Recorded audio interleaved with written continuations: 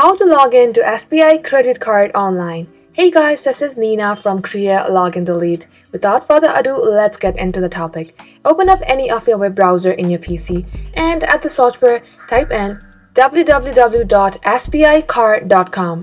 Once you do so, you will land into its official website. Now to get logged in, you want to go to Login at your right side. Once you have done that, you will see this page. Now there are three options that you can get logged into your account. The first one is mobile number. You can enter your mobile number and then click on proceed. Or you can go to your user ID, enter your user ID and go to proceed. Another is entering your card detail, and once you have done that, you can click on proceed at the bottom page. So for this video, I will be using my user ID. Once you have entered your user ID, then click on proceed. Enter your password and then click on generate OTP.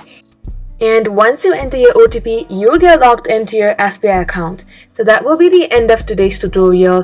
Thank you all for watching and do like and subscribe for more.